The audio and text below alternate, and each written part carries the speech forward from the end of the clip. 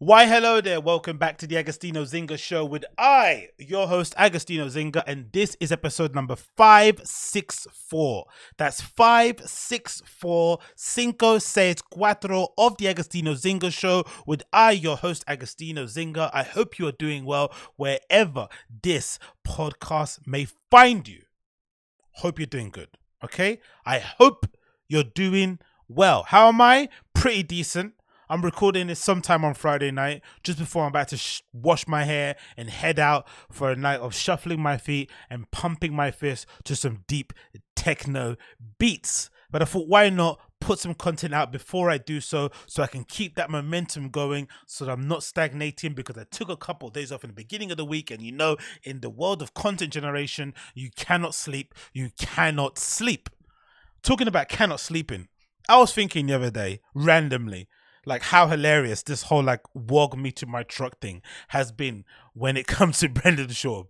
Then randomly I stumble upon this tweet regarding this from this guy called Erick Jackman, who I'm not really that familiar with, but it came across my feed, I guess, because, I'm liking certain things and it pops up into your algorithm, whatnot. And he happens to be a social media director for MMA fighting. And he put up one of the most funniest tweets that I've read in a long time. It's an image of Khabib and Kamaru Usman. Khabib is explaining something to Kamaru Usman in his sort of deadpan way that he does, where he comes across really funny. Kamaru Usman, eyes closed, is laughing from the pits of his belly at this humorous joke that Khabib is making, and the caption above it is is written in Khabib's speech, and it says, he say to her, "Walk me to my truck. Can you believe this, brother?" Right, in the way that Khabib would say it. And it legitimately made me laugh out loud. It got me very close to spitting whatever fluid I had in my mouth, but I wasn't drinking anything, so that couldn't happen. But regardless, it made me laugh so freaking much, and judging by the comments down below, other people also enjoyed it. And it got me thinking, will this meme ever die? Probably not. Right? Probably not. It will never die, this walk me to my truck meme.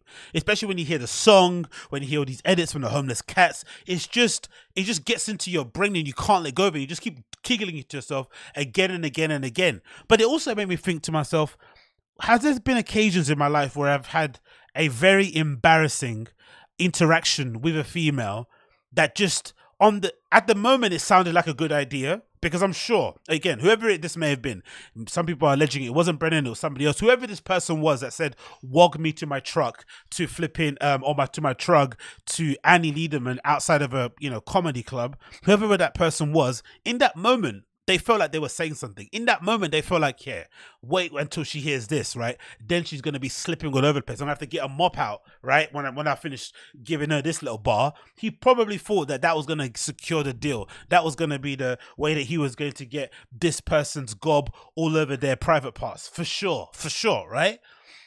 But it didn't go down that way, right? And there's probably a lot of extenuant circumstances that are kind of attached to it. I think when you kind of read between the lines, I had a female commentator leave a comment on one of the clips I mentioned about this whole thing, where she said something like, "Oh, because I think I made the assumption, or I made the assertion, or made it be known that somehow I felt like the girls were kind of bragging, weirdly enough, that this person was into them and kind of creeping around their partner's back, whatnot, and it was a weird sort of humble brag."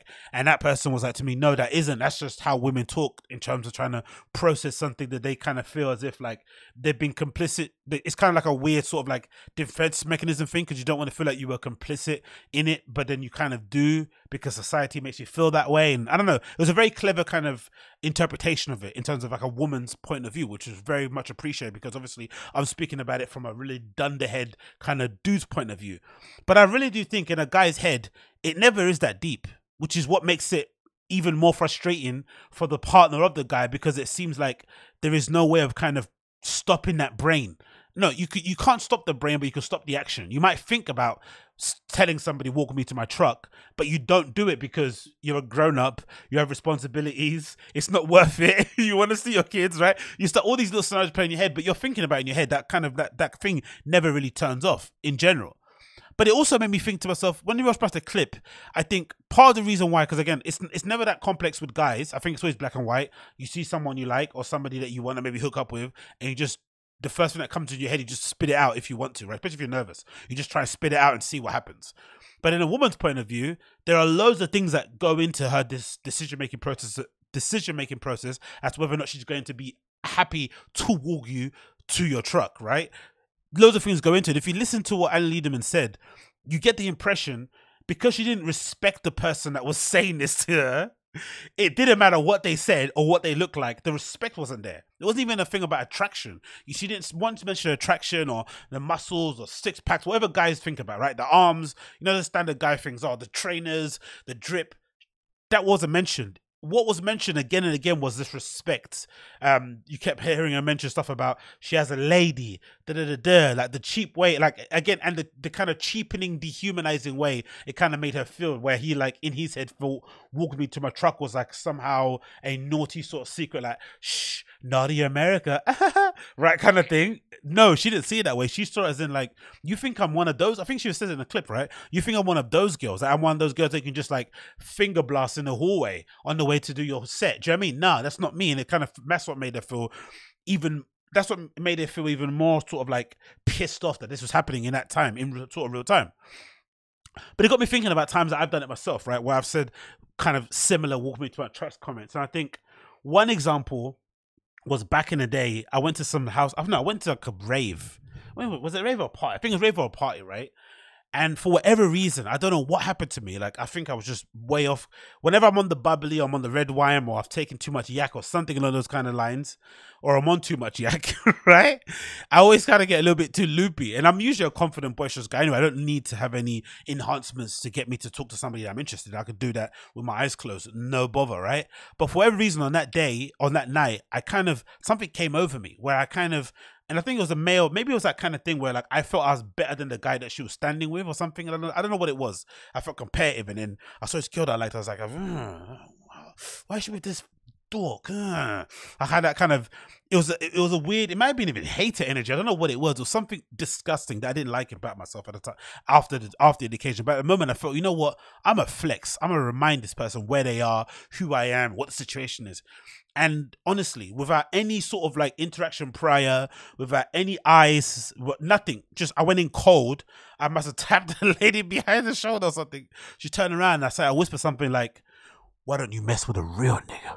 Or something along those kind of lines, right? And if you know me personally, you know, number one, I don't even say the word nigga in like a colloquial term. That's not something that I use in the way that I speak. I don't even speak in that sort of like cadence, right? Why don't you come and fuck with a real nigga? Like some sort of American gangster. That's not how I get down. But for whatever reason, on that night, I legitimately thought that was what would get me, the situation. That was what would get me. I thought that was what would get me to get that girl to walk me to my bus, not to my truck. I didn't have a truck back then. I don't have a truck now. Walk me to my bus stop, right? That's what I thought would work. And clearly it didn't. I remember the girl just looking at me like perplexed and just kind of walking back to her friends, like in a friend group, and then just like talking to them and then just trying to. And then I think, you know, when you're a dude and you've kind of got that kind of thirst and hunger, it's just dripping from your face, just emanating desperateness and sleaziness, and you just look disgusting, right?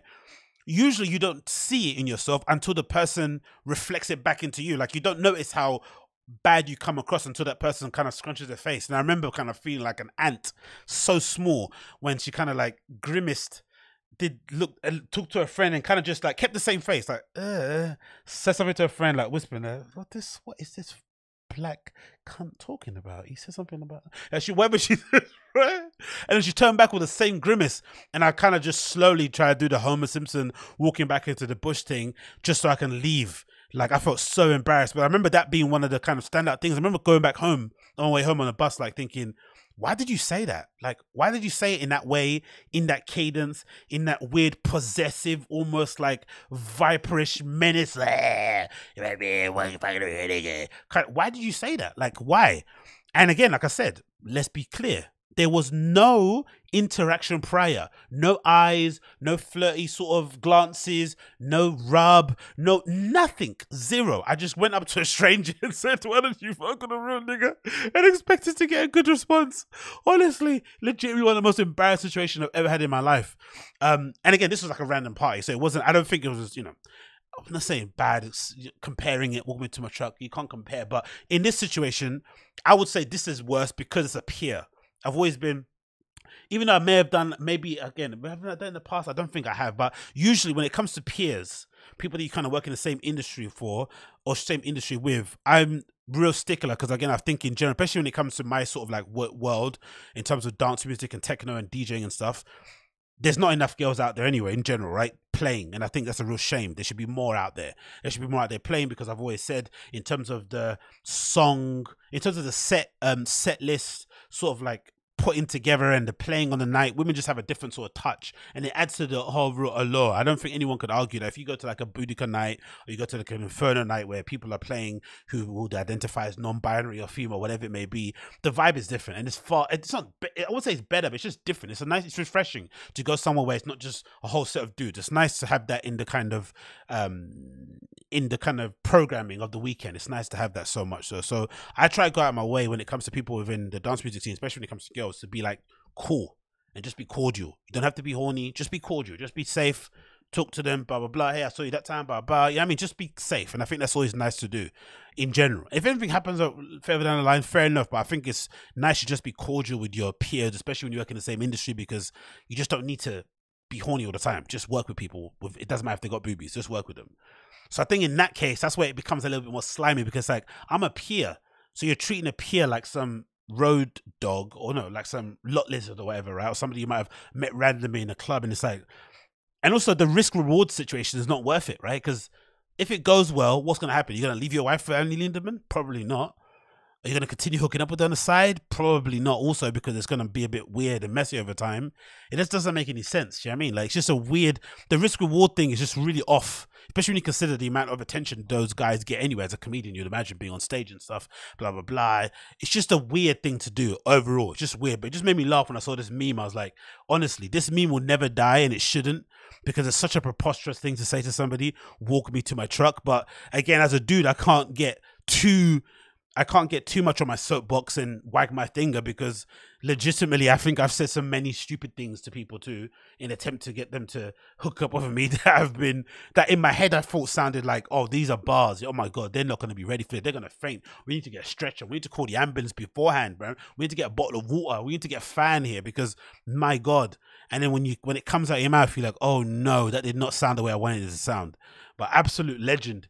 And then of course, to kind of cap it off in terms of that, I saw this amazing clip, again, courtesy of the Fire and the Kids subreddit, where they're talking about narcissists, and it's just funny, off the back of what I'm going to talk about next concerning Jussie Smollett, to see Brendan just sit there and have no self-awareness or understanding that this could also maybe be applied to him. And I think in general, that is weirdly enough his superpower, and I think that's weirdly his superpower in general. I think so. That I just go, because I don't think there's ever been a moment, even during the Ariel Helwani situation, I don't think there's ever been a situation in Brendan's entirety of his time spent making content where he's legitimately sat down and thought about for 1 second why people don't like him, and also come away to the conclusion that maybe they have a point. I don't think he's ever sat down and thought, you know what, maybe they have a point. Maybe I do this, that's annoying. Maybe I do say things like this that could be misconstrued. No, I don't think he's ever had that. I think in his head, he legitimately thinks everyone that doesn't like him is an idiot, and everyone should like him. Do you know what I mean? Like, that's generally how he comes across. And you can see this from this little clip where Brian talks about narcissist, and Brendan basically is like, yeah, true. Zero. You ever met a real narcissist? I have, and they never ever, like, you can see them. It's fascinating, actually. You can see them their whole life, and they have one burnt bridge after another. They have 1,000 falling outs with 1,000 people, and it's always their fault. Yeah, it's never there's one common denominator. It's them, but they don't realize it. They don't realize it. Even after 60 years old, they don't realize it. It's but just think about, but just like the BTK killer, like.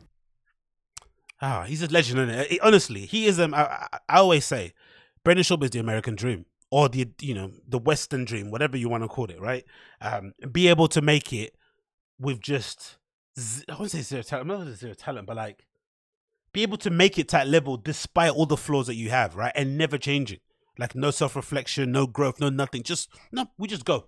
That's the American dream, really. Everyone would love to get away with that, but we all don't have Joe Rogan as our kind of best buddies to kind of launch our career. Because if we did, it would be great. But Jesus Christ, man, what an absolute legend. Like, yeah, narcissists, man, they're crazy, and they never change, they never reflect. It's like, brother, they could be talking about you. But anyway, we move. So, the trial of the century, or the trial of the pandemic era, is finally over. It's all done now. We finally got some closure on this whole Jussie Smollett debacle. I think Jussie Smollett debacle came before Megan Thee Stallion and Tory, right? Yeah, but I think there were the two big events that happened during the pandemic that sort of gripped the world, right? Or maybe the Western world, or maybe everyone else didn't care about it. But in general, we probably paid far too much attention to this stuff because we were all bored at home, wanting to distract ourselves from all the misery of people dying all over the place from COVID. So we got some ample distractions based on these celebrities and these influencers, singers and rappers, whatever it is, when they put themselves in trouble or they put themselves in the midst of trouble, as Jussie Smollett did, and it provided us with a lot of real entertainment. And I think my weird theory about this is that they were really unlucky in terms of timing. I think when it comes to Jussie Smollett and Tory Lanez and Megan Thee Stallion in terms of the unbridled attention that their cases got, because I think at the time we were all bored and at home, nothing to do. And also it was peak podcast listening time. People were kind of gorging and flipping, devouring them. It's kind of, what's that word called? When you eat too much, whatever that word was, on kind of a murder mystery and all that sort of kind of murder investigation-y podcast. They were going through the roof. But, networks are signing these things up all over the place. And everyone kind of felt like a mini detective, kind of digging deep and kind of finding out the truth on these matters. I remember at a time I was checking out this Chicago-based police report blog thing that had like a tracker on it that would auto-generate things that were going down. Like, I knew we were all doing crazy stuff, you know what I mean? Like, in terms of investigating everything, in terms of his family and his connections with the judges and all this, like, crazy stuff was going on. So that's why I think they were a little bit unlucky in terms of the public perception and how, the court of public opinion basically fell in terms of those two cases, because people had too much time on their hands and they were really invested because of all the other sort of like extracurricular stuff they were doing, listening to all those other things in terms of serial killers and other blah, blah, blah crimes that go on. But the Jussie Smollett thing really captured our imagination because at the time as well, Trump was president of the United States, all that MAGA stuff was going on, the sort of like, race situation in states from afar, it felt like it was like at a breaking point, bursting at the seams. Trump was doing these dog whistles, you had the Proud Boys here, like loads of stuff was going on at the same time, and it felt like I think Baked Alaska and all those kind of IRL streamers were popping up all over the place doing their thing. You had that guy with the long fingers, Nick Fuentes, he was around. It felt like there was something happening in the States at that time. And then out of nowhere, this guy comes out, Jussie Smollett, and it's like, oh yeah, in the dead of winter, I was assaulted by these two white nationalists wearing MAGA hats who said MAGA country, beat me up and put a noose around my neck and set me on my way. But let me keep my sandwich, right? My Subway sandwich. And everyone immediately, I think, when you first heard the story, similar to the Megan Thee Stallion and Tory Lanez situation, when you immediately heard the story, you sympathize with the victim. I remember when I first heard it, like, oh my God, that's flipping heartbreaking, isn't it? Because I only got introduced to Jussie Smollett because of an interview he did on the Breakfast Club, which I really enjoyed. He came across really charming, and again, in an actor kind of way, right? Where they're fake and they kind of acclimatize to their environment. He really kind of disarmed Charlemagne. Like he was really good on that in the Breakfast Club. I really enjoyed the interview. He came across really well. And you kind of went to root for him in a kind of, nice sort of like root for him way from afar. You don't really know the guy, blah, blah, blah, blah, blah. And I haven't watched a single episode of Empire. I don't really know nothing about him on there. Apart from he's a gay character, right? On there. Oh, he was a gay character on there. So when that thing, so it felt like, it happened in the sequence. I found out about this guy a couple of weeks before, then the incident happens. I'm like, oh man, that's really sad. And then you start to read more about it. You're like, hold on, this doesn't make any sense, right? And then you start to hear more accounts from people who live in the area. Because that's the thing with social media these days. Everyone lives somewhere close to or knows somebody in that area, can provide a little bit of context. So somebody was like, no, the area that he was going to, or he went to go to Subway, it's like in a very sort of businessy, districty sort of area. There's not anything around there, just offices and whatever, and some shops, but it's not like a place where people just walk around outside of office hours, just parade. It's not something like that. So that doesn't make any sense. The time that he went out, it was super cold, minus something, snowstorm happened. Like crazy stuff was adding to context of it that was making it really unbelievable that what Jussie says happened could have happened. And same happening with Tory Lanez and Megan Thee Stallion, right? You hear that story like, oh, Meg got shot in the foot. Then you start to add more context situation, more stories come out. The best friend falling out, the Kylie situation, Tory maybe flirting with her, the bullet fragment things didn't make any sense. She was twerking the next day. It all didn't add sense. And again, they're both unlucky because we had too much time on their hands. And then, of course, as time went on, you know, Jussie Smollett's account of the story was made to be completely redundant, and everyone kind of, you know, came away from it thinking he definitely was lying. The only person who really was riding for Jussie Smollett hardcore was Amanda Seales. And she was, I felt like, it, even looking back on it now, as ridiculous as it sounded when it came out of her mouth, she was mostly riding on him off the back of like, why can't we get away with scamming too? Like, I think Joe Budden said it a couple of times too, how he just roots for like black scammers. I think when he was trying to defend, what's her face? That black lady who scammed Dave East. Not Dave East, who scammed Joyner Lucas. What's her name, man? Anyway, you know what I'm talking about, right? He was just standing up for her because he was like, oh, we should be able to scam too. But it's like, yeah, at the disadvantage of our own people, whatever. But Amanda Seales just came out of the blue and said, nah, white people will be calling police for fake instances all the time, blah, blah, blah. You know what I mean? Let's prosecute. Let's give them the same energy. But of course that wasn't going to happen because Jussie Smollett is a prominent figure. It was a race riot-y kind of thing that he was trying to think. It was just mad. And it made me think, when I was thinking about this whole situation, how sad it is because, again, judging by the headline, as you can see on the screen, it was obviously, it was sentenced yesterday, and Jussie Smollett has been sentenced to 150 days in jail and 30 months felony probation, right? Judge calls him arrogant, selfish, narcissist. So, you know, it's over. And of course, there's the mugshot. And the first thing that made me think about the whole situation, I was looking at him sat there with his head shaved, you know, the luscious curls that he had were gone, the kind of angelic-y, sweet, light-skinned face, like, cute guy. I remember him on Breakfast Club. He had like a nice shirt, blouse thing with the buttons all undone, near to, you know, in a really aggressively way undone, maybe like 6 buttons undone, with his chest showing out, feeling good, feeling smooth, just really living life at the top of his powers, right? Just imagine a guy like him, super talented, can sing, can act, you know, smashing your empire, maybe going to do next some other things and going forward. You know, he felt like the world was in his hands, and then suddenly, a snap of a wrist or a flick of a wrist, you know, he's concocting this ridiculous plan, and he sat in a courtroom basically hoping that he doesn't get any jail time so he can continue his career, but you know it's going to end really poorly for him. And it's just like, wow, man, crazy that he did all of this just so he could get a flipping raise on Empire, a show that, you know, no one bloody cares about now after he got cancelled, which might have got cancelled because of what he did in the first place. So he might have inadvertently cost the jobs of many different people during that time, especially during the pandemic. You're thinking, God damn it, man. Like, why? And you'd imagine Empire would have been far more successful during the pandemic because no one had anything to do and we're all at home watching stuff. They would have probably renewed it and would have probably upped his salary anyway. It was just a mad thing, right? Like, because I think the judge even said during his sort of dressing down, which was aggressive, the judge absolutely ripped flipping Jussie Smollett a new one, right? Ripped him a new one. Really went in on him. More so because I felt like he just felt like it was a whole waste of time from what, you know, him sitting on that perch, basically looking down and analyzing evidence. Like, why are we here? This guy clearly lied. Admit your fault so we can all go home. You're wasting everyone's time here. And he clearly didn't. Because, you know, I think as most liars, I would imagine, if you're a liar anyway, and you're a narcissist, you just have to die with your lie. There's no point where you can sit down and say, you know what, upon reflection, I put my hands up. That's not what you do if you're a liar. If you're a liar, you take that lie to the grave. You take your grave to the grave. I lied and I'm going to hold on to it. And because he went this far on, because I don't think he believes, you know, that he's innocent deep in his heart. I just think he has to play up to it.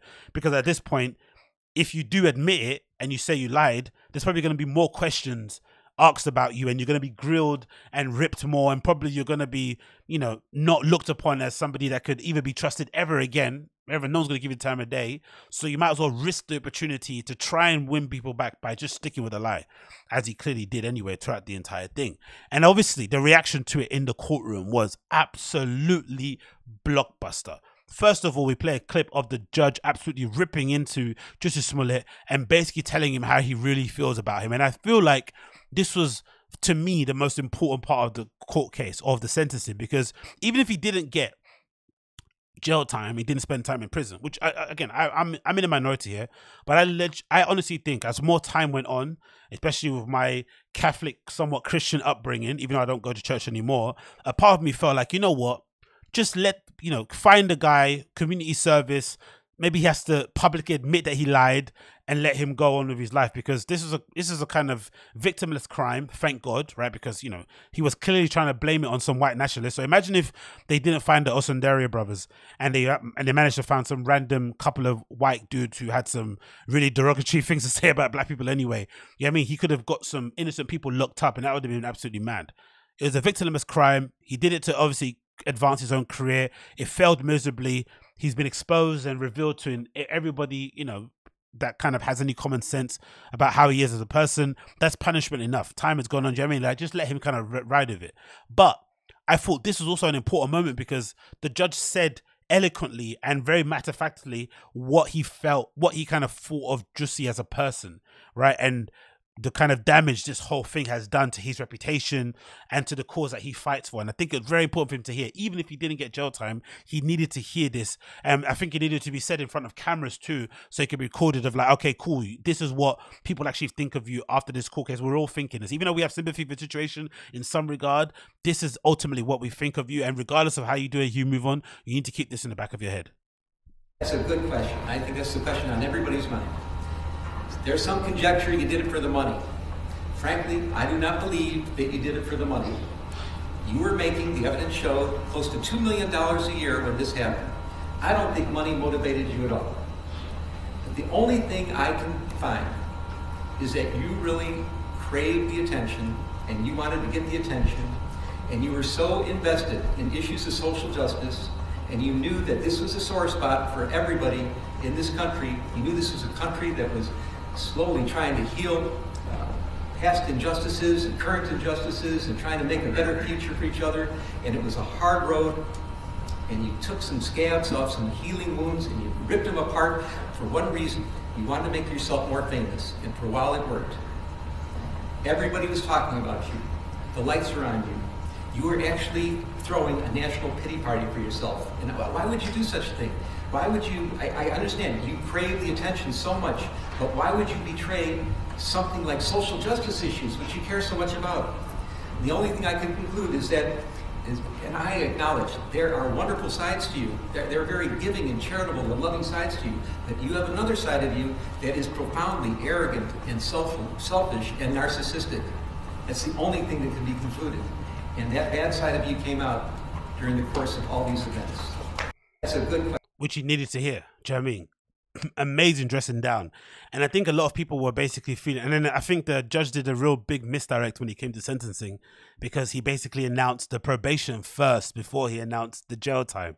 And everyone's like, oh my God, really? After all this dressing down and drama, you're just going to give him probation and community service? Like, come on. And then he hit him with the 150 days in jail. And supposedly, from what I read, in the state that he's in, you can't, if it's under a certain amount of days, you go to jail instead of going to prison, which you would assume is far worse because you're in there with people under random circumstances, yeah, under random charges, right? Anything from a DUI to a kidnapping to an assault. Do you know what I mean? Or people that are maybe they're there for a short period and they're going to get transferred to another place. Like, it's the most random place I'd imagine in terms of going to jail. You'd far probably prefer to go to a, you know, high security prison somewhere so you can just be left alone on your own. This is going to be interacting with general pop people. They're going to be ripping into him. The fact that he's gay probably won't help. Like, it's going to be an absolute nightmare situation for him in that regard. And it's just so unnecessary of a situation because it's like, why? Why do this? Like, what was the gain? But if you think about it, the gain was this. To be on the biggest stage. Like, this is basically has been one of his biggest roles ever. Is he ever going to get a role bigger than this? This is like a live action movie, a live drama in real time and in real dramatic, pure theater kid energy. You know, the kind of kid in class that was to be or not to be, and, you know, doing flipping Hamlet on the table and drumming everywhere, singing, dancing, showing off to everyone, right? This is the kid. This is the end of it. When that kind of confidence is not reined in, when he doesn't get taken the piss out of sometimes here and there, and he's let free to do what he wants, he turns into this animal. And at the end of the sentencing, when he's asked, do you have anything to say? Jussie Smollett said the following. Your Honor, that I am not suicidal. That's what I was about to say. Okay. I am not suicidal. Okay. I am not suicidal. I am innocent, and I am not suicidal. If I did this, then it means that I stuck my fist in the fears of Black Americans in this country for over 400 years and the fears of the LGBTQ community. Your Honor, I respect you and I respect the jury, but I did not do this. And I am not suicidal. And if anything happens to me when I go in there, I did not do it to myself. And you must all know that. I respect you, Your Honor. I respect your decision.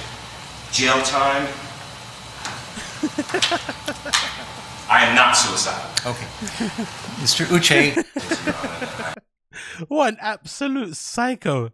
Obviously, he's trying to elicit the spirit of Sandra Bland, R.I.P., and all those other situations where, you know, Black people in America were arrested for some innocuous accusation or charge, and then for some weird twist of fate, they suddenly ended up passing away in prison or in jail or under the supervision of a police officer, right? And most of these cases haven't been sort of dealt with or concluded in any sort of meaningful way, which is heinous, right? The fact that he's trying to draw upon that. But it makes sense because if you remember I think in some of the statements that are read by his family members, I forgot who it was, but some of his family read a statement where they basically said that, as part of his character sort of like statement, what's it called? Is it character statement or character, whatever that word is, as a way to kind of demonstrate how good of a guy Jussie is, they said something like, oh, he attended Trayvon Martin's Angel Jubilee or something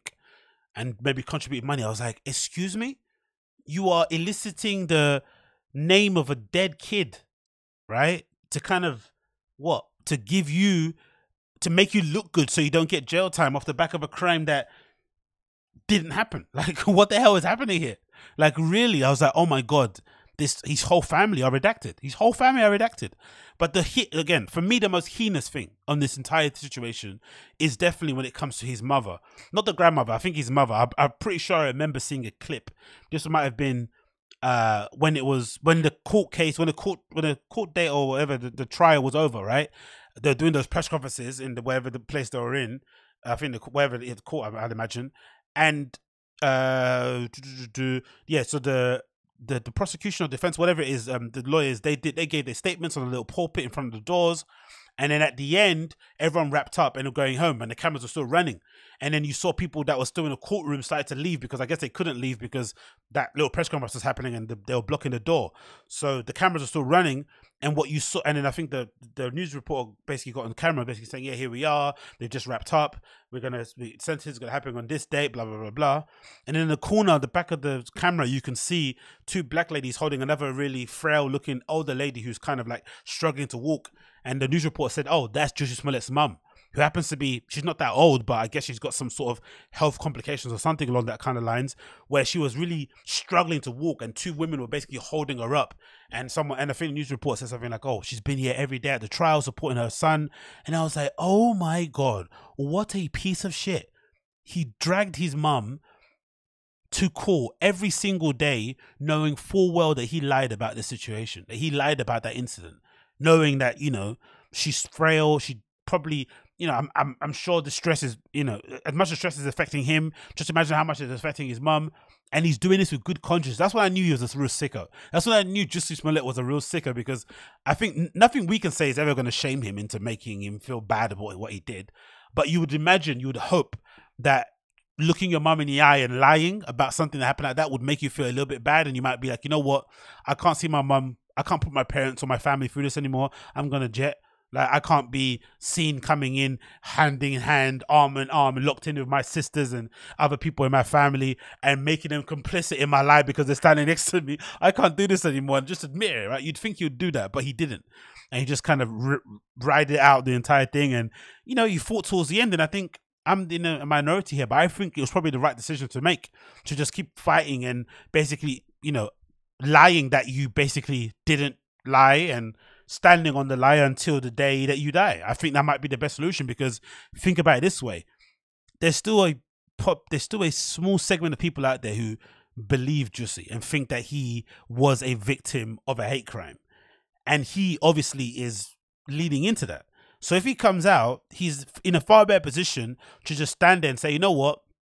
I'm actually, after spending that time in prison or in jail, sorry, for 3 months, I've actually gained a new understanding for the struggles and the struggles people like myself are having with the judiciary system and being locked up unfairly or incorrectly, the conditions that we face, especially being an LGBTQ plus person. Like, he for sure is going to use this as a thing. So don't be surprised once he comes out, if he does a documentary, some sort of film, some sort of feature, a podcast, something concerning how he was imprisoned or jailed for a crime that he feels like he didn't do. For sure, or for a crime that he feels he was a victim of, in terms of the perp, or as opposed to the perp. And a good example of it is this reaction too at the end of it, where he basically rose up his fist like a freedom fighter, like he thought he was Nelson Mandela or something. Defendants are asked for custody sheriff. Court is adjourned. I am not suicidal. I am not suicidal, and I am innocent. I could have said that I was guilty a long time ago.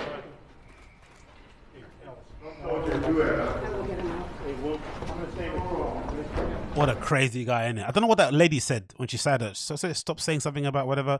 But yeah, what a crazy guy. He died on his lying sword. I think that is the way to go out. If you're gonna lie, you need to just lie all the way until the end. So, you know, do your thing, bad boy. Do your thing. But God almighty, what an absolute horror show. But I'm glad it's over. To be honest, I'm glad it's over. I'm glad I don't have to see it on my timeline anymore. We can just all move on, hopefully, and just live a far more fruitful life, knowing that this thing is now finally over.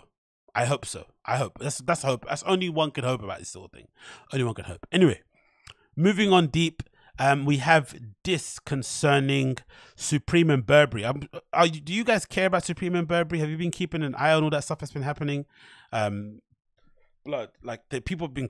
There's been some pandemonium happening off the back of the Supreme and Burberry collection, for whatever reason. Personally, for me, I have a very bad relationship with Burberry, similar to what I have with Reebok and Palace. I feel like, especially when it comes to Palace, they kind of co-opt that culture, that working class sort of like chavvy culture, and try to, you know, luxify it or make it, give them or maybe use it as a validation mark, as in like they're from ends and stuff when they're not. You're from Ladbroke Grove, Shepherd's Bush, Notting Hill, like sod off. Do you know what I mean? You didn't grow up in the bad blocks. You didn't grow up in anywhere near Custom House, these kind of places where you got chased around by people wearing Reebok Classic, which is why I've got a problem with Reebok. So I put Reebok, Burberry, and Palace all in the same sort of bucket for me, right? They really trigger something in me, because I feel like the Palace guys like cosplay guys that I grew up with who would want to kick lumps out of you because you didn't look like them, right? They'd wear Sovereign rings and Reebok Classics and whatever. They support West Ham and Millwall. You know, they might have family in Bermondsey, you know, that kind of type. So that co-opting out of there, get out of here. The Burberry thing I always thought was lazy as a brand.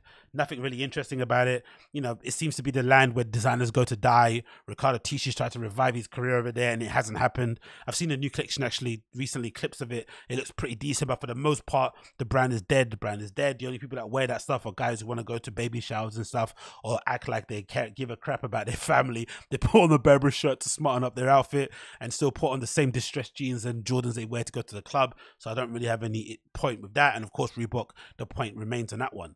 But for whatever reason, the Supreme and Burberry collection has really captured people's imagination. Like, kids are going crazy for it, like legitimately going crazy. So much so that there's this clip courtesy of this account that I follow called Supreme Drops, showing a interaction going down with a couple of very enthusiastic Supreme buyers who are queuing up outside the Dover Street Market in New York, and they wanted to basically, you know, get to the bottom as to who was on the front and who was at the back, right? Who was first, who was second in line.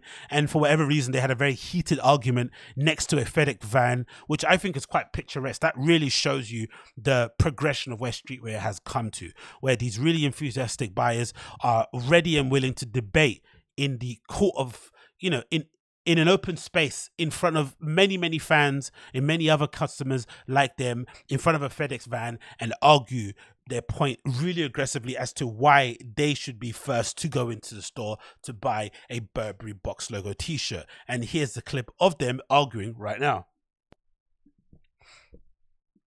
You call that an argument, or you call that a scrap? I don't know. Two couple guys locked in, chest to chest, skin to skin, trying to get down. And of course, the cops come and shut it down. And I think it got so bad that supposedly, according to Supreme Drops, Dover Street Market is sending back their Supreme Burberry stock after what you've seen in the video yesterday. Supreme will be restocking it a bit. So it got so bad that Burberry are like, you know what? We don't want these heathens. We don't want these ragamuffins, these streetwear acolytes to come in and desecrate our, you know, luxury store by bringing all that madness over here. And I'm laughing. I honestly am laughing. It really am, because for me, that's a great sign that Supreme is back and restoring the feeling. And just whenever you you count that brand out and you think, you know what, they're not what they used to be, they always remind you, no, we're the only brand out there that's going to create this sort of reaction. What else can make people fight and scrap on the side of a flipping FedEx van? Maybe some Nike shoes, maybe some Chicago Jordan 1s, maybe. Can Adidas do that? Probably not. Can Yeezy? Maybe Yeezy could do it. Reebok might be able to do it. Asics, probably not. You know, no one's going to fight for a pair of Kiko fucking Asics. You know, what? Who's going to fight over that? A couple of fashion kids that go to CSM. Not happening. New Balance. No one cares about that. They're all stoky dads, you know, pushing their kids in the park wearing Artrix jackets with a New Balance pair. That's not going to happen. So the only brand that can cause that kind of reaction from young men to old men to grown men is going to be Supreme. And they actually smashed it. Me, for one, when it comes to the Burberry stuff, I don't care about it. I think it looks quite cute on the girls. This picture of this girl wearing a beret with a little shirt or was it coach jacket on looks pretty cool, but again, the whole line thing, I hate it. There was this really funny clip actually the Supreme Drops posted allegedly of what appears to be Rich the Kid outside a Supreme store trying to get in ahead of the line and being denied, right? From what it seems like of the caption, which is hilarious, because especially off the back of that whole lyrical lemonade thing. But I also like the fact that it's quite, you know, also democratic, but this is what they're like, right? They're a little bit up their own ass. Like, it doesn't matter who you are. You get treated like crap. It doesn't matter if you're a buyer from, like myself, like I've been buying Supreme for 2 decades now. They still treat you like rubbish. Doesn't matter if you're a friend of a friend. You get treated like rubbish. If you've got a friend that works there, treated like rubbish. Celebrity, treated like rubbish. No one gets treated good as Supreme unless you're part of the Supreme family, Supreme team. If you're not Supreme family, Supreme team, you get treated like shit. And I love it. It's flipping fair. It's balanced. We all get treated like shit. No matter how much money we give these people, they treat us like chewing them off the bottom of their foot. And it brings me so much joy to see we're all getting the same level of treatment. No queue jumping, no getting in front of it. You queue up like everybody else, you get like everybody else, and that is the vibe, right? And of course, there's a funny picture of people praying to the picture of James Jebbia for the Supreme stuff. But personally, I don't know, man. I just don't care. I really, really fail to care about this collection. I could never see myself wearing any of this stuff again. Look at the pictures where they're getting taken. It's all in West End. This is categorical, stereotypical West End drip. Like, I don't think anyone else in London would ever wear something like this unironically, unless you're one of those sort of like what's you know those people that wear like Versace. I forgot what's that girl's name. I know her as well. She's got that store. I forgot what it's called. They're still like vintage stuff. People that wear like Versace trousers and Versace shades and, you know, pretend like they're in the 90s and early 2000s and they're wearing sovereigns and big chains and all that naff stuff, right? They would love this for sure, because you can wear your Reeboks with this and your socks pulled up high and you could have like a gold tooth cap on and stuff. I mean, all that lame stuff. But the only thing I would legitimately wear would be the trench coat, right? This is quite nice because it looks pretty un-Supreme-ish and quite standard, apart from the massive embroidered logo on the back, right, with the horse and the bird. Like, God almighty, too much of it. And then of course you got, you know, my man here wearing it. Like, from time you have him on the lookbook, you know it's over. You know I'm not gonna be supporting any of this stuff ever. You know what I mean? Like, immediately when you wear this, you start sounding like Damien Hirst. That's what happens when you wear this Burberry Supreme stuff. You start sounding like Damien Hirst. But this jacket is pretty nice. I'd wear the hell out of this for sure, day to day. And I think that might have been the most expensive thing actually in the whole collection, right? But that looks fairly nice, right? That looks like some kid that you'd meet who basically, this is like the attire you'd see of the manager of Garb store wearing, right? Or some sort of like swanky sort of boutique store out in West London. That's what they're going to be wearing, something like this. But the entirety of the collection, like, you know, I don't know, man. Like, this is standard West End wear. Just look at this shit. Like, come on. What's that pub in West London all these guys go to? That's what it looks like, you know? You see them outside Broadwick's marketplace with their skateboards on the floor and their scuffed up Adidas's and Vans and stuff, acting cool and trendy because they skate and they got sovereign rings.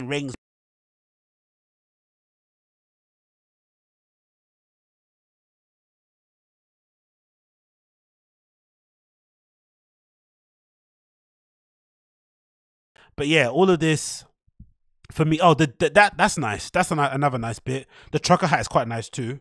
I'm not gonna lie on that one. I think the trucker hat is nice, and this denim suit is flipping heavy.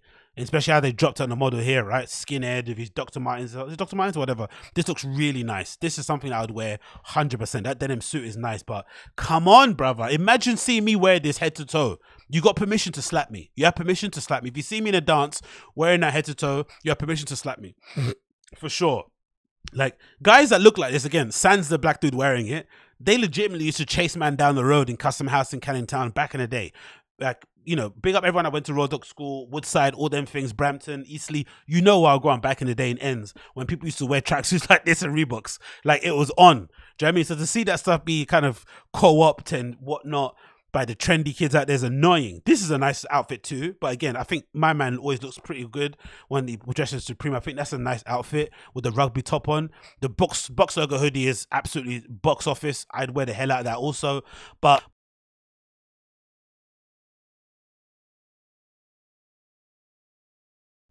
hopefully you can still hear me sound wise. Hopefully it's not messing up. Let me just quickly switch this. Hopefully it's working. Is it working?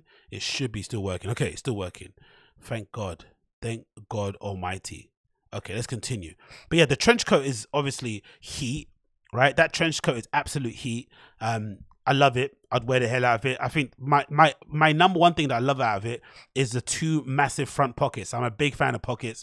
I'm always carrying a book with me. I may have a drink. I may have a sandwich, something. I mean, I'm always carrying bulky things on me. So to be able to put a couple of things in the front pocket and, you know, put that over some nice slacks and my flipping penny loafers and whatnot, ready to roll, right? Ready to flipping roll. I think that's a good look. Even in pink, that's flipping a bad boy look. That's very Congolese, you know, Mandeko, whatever look. I mean, I'm there for this. I'm living for the trench. The trench I would absolutely rock in an absolute heartbeat. Don't remind me. This what you call it, shearling collar jacket, long for me. Allow it, miss, burn it, throw it in the bin. Don't care. It looks flipping terrible. This tracksuit jacket thing, no, again, leather track jacket, no thank you. Throw that in the bin. What else? You know what's funny about this too, the Burberry stuff? This might be the best thing they've done, Burberry, since Riccardo Tisci's been there, with the exception of that. Remember that down jacket that Burberry did that everyone wore? It was like a down jacket that had the Burberry patch all over it that was kind of mismatched. That was really nice. That was really popular too. But apart from that, they've made no noise. So it's weird that they kind of they're not making any noise with the actual runway stuff, which is what they spent the majority of their money on. I'd imagine hiring Riccardo Tisci isn't cheap. But the most noise they've been making is off this back of this streetwear collection that's made them get nervous about people coming to their store and causing a ruckus because, you know, they don't want that. They don't want that energy. But they want the clout. They want the clout of the streetwear people. They want the attention. They want the clicks and the hype. But when they see ragamuffins like you or I that like this stuff, that live and breathe this stuff actually at their store, they're like, no. We're not having this. Dover Street Market were like, nope, send that stuff back. So yeah, this denim trucker jacket is fire, right? Again, I'd wear it in the jean colorway. I think is the best for me personally. I'm not wearing that print under any circumstances. I think it's absolutely GAY and redacted as hell to wear this stuff as a grown up, in my opinion. But again, do you, boo? The shorts are even worse. You can imagine somebody at snowbombing or at flipping, what's that festival in flipping Croatia? You can imagine some of those guys wearing this sort of stuff, right? And unironically tagging the toilets at 32 years of age. It's like, grow up, bruv. You know what I mean? If you weren't, you know, throwing up when you were flipping 19 or whatnot, then you shouldn't be doing it now when you're 32. It's over. It's a wrap. Let it go. Put the marker in the bin.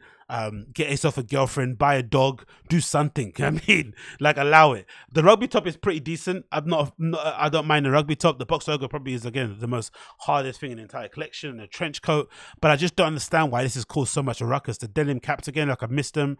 The bucket hats always, for me, bucket hats always look great on pictures, but when they actually get put on my head, it's always a myth. I never end up looking as cool as the people that wear the bucket hats when they actually put on myself. You know what I mean? I think most people have the same sort of thing because I don't really think bucket hats suit most people. The decks, of course, are going to be resold and hung on, you know, hypebeast walls all over the world, so they're going to be done really well and very successful, I'm sure. And it sold out yesterday too, so I don't know what I'm talking about. And then, of course, the price listing here was bananas, right? I think the trench that I liked was like $850, I think, UK. The shearling jacket like $500. Like, yeah, allow it. The jean jacket, of course, I'll definitely buy, but everything else, no thank you. But yeah, people loved it. People were on it. Not sure why I don't get it, but you know, enjoy it if you did. Enjoy it if you did. Then next we got an episode here courtesy of an episode. We got an announcement here courtesy of Hypebeast regarding the Air Max the Air Max Day 2022 and announcing some exclusive Air Max ones that they're putting out. Again, I think they really take the piss out of sneakerheads when it comes to Air Max Day. They know the allure or the fandom people have with Air Maxes. They know that for the most part, as long as the colorway is limited and isn't going to be released as a GR, Air Max heads are going to snap them up regardless. So they do basically they basically do the bare minimum and put stuff out that I think is fairly mediocre. A case in point, these blueprint Air Maxes that are going to come out on the 26th of March. Like, shit. There's a what's this pair called? La Ville Lumiere.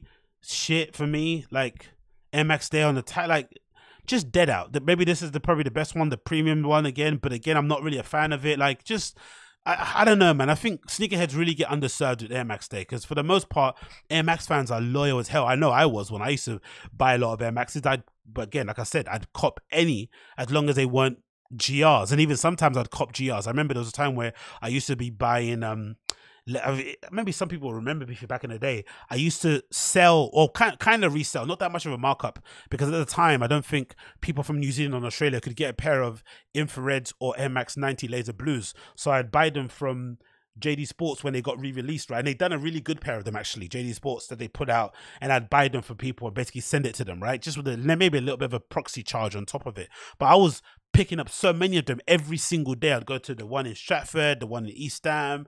Like, I'd be going around just trying to pick up as many of those laser blues and 90s as I could, because at the time no one really gave a crap about them. So they were basically something you would cop as an Air Max head. And I think I had maybe 2 of each: laser blues, laser blue Air Max 90s, infrared Air Max 90s. I also had a pair of the corals that were like a women's pair that only went up to like a 13 women's, which is like a 9.5 men's that I couldn't get into, but I took out the insoles and my feet would be scrunched up at the front. Like, I went heavy for those. And again, that's standard Air Max fandom stuff. I know a lot of Air Max heads that have shoes that aren't even in their size in their collection, just so they can have them in their collection. So I think Nike basically prey on that, and they don't really, I think, service Air Max fans at all the way they should be. They don't get service, especially when it comes to retros. They get disrespected so much with retros. They're always terrible. I always go back to the Air Max Light retro being legitimately one of the most disappointing Air Maxes I've ever seen in my entire life, right? That's Nike Air Max Light, right? Right. Look at this. Look at how terrible this came out compared to the OGs. Like, just an absolute shocking shoe in terms of how it looked like OG wise. Like, that to me is terrible because you don't see it. But this is what this might be actually a retro. This is actually what the OG was meant to look like in terms of the paneling and the yellowing on the midsole a little bit, just some attention to detail. But then when you actually got them in hand, the way they bananaed up on your hands was just awful, really, really awful. And I know some people bought the vintage ones and put the new soles on them and whatnot, but for me they were really one of the high. That was the time I think I gave up with Nike retros. Like, you know what, enough, I'm not doing it anymore, and just kind of moved on, because these look so awful in person. They were so stiff, the shape was off, no paneling, like, it was just awful, really, really terrible. And like I said, I think they kind of disrespect Air Max fans all the time when it comes to these sort of things. Let's go back to that article actually and quickly show you what date these things are going to come out. Obviously, you know, in it 26th of March, Air Max is upon us. The first on the roster is a blueprint colorway, which is fashioned with a crisp white blue color scheme. Yeah, we know. Be on the lookout for the blueprint to drop in North America, while the okay, so the blues are going to America. The sort of like grayish, sort of like whitewash colorway is going to Europe, and the wasabi colorway launches in Latin America. Wabi sabi colorway comes out there. So if you're interested in them, keep an eye on them. Me personally, I think they're complete trash, but maybe I'm in the minority in that regard. Maybe I'm in the minority in that regard. Let me just continue on here 1 second.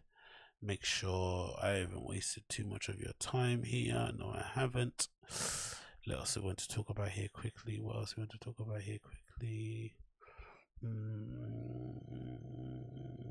talk about this quickly. What do you guys think of these Nike protection? Oh, sorry, New Balance Nike. Too much Nike in my head. What do you guys think of these New Balance 2002R protection pack colorways? Personally, for me, I don't like them off the bat because I feel like they look too sneakery. They look too try-hardery. I think the reason why I like New Balance and maybe other people like New Balance is because they're pretty classic in terms of their shape, their silhouettes, their color blocking, the paneling. It just looks classic, and it kind of, I don't really like the kind of sneakerization of these. They just look a little bit too try-hard for me, in my opinion. But I think people really are big fans of them because you always see them getting resold online and whatnot. They go for a decent amount of money on StockX. I see them available on eBay and whatnot. People wearing them out and about. But yeah, I'm just not a fan of them. I have to be completely honest. I just don't like the look of that kind of tear out thing on the end. I don't know. I want my New Balances to either look really Larry or really look classic. But I don't like the kind of hybrid of the two, if that makes any sense. I want them to, I mean, this pink colorway is nice. If it's just on a classic, 202 without all this excessive, what do you call it? What's that? What do you call this? This kind of excessive sort of fabric and detailing on the side there. I just don't like it. It just doesn't look that great for me, in my opinion. But maybe I'm in a minority because I think these do really well in terms of sales because the colorways are flipping gorgeous, isn't it? And I think if you wanted to, and you was really anal about it and you like the colorway, you could, in theory, just grab yourself a little, what's that thing called? A box cutter or whatnot and cut away all this excess material, right, around the stitching so they just looked a bit more crisper, right? You didn't need to actually have this on there. You don't need to if you don't want to.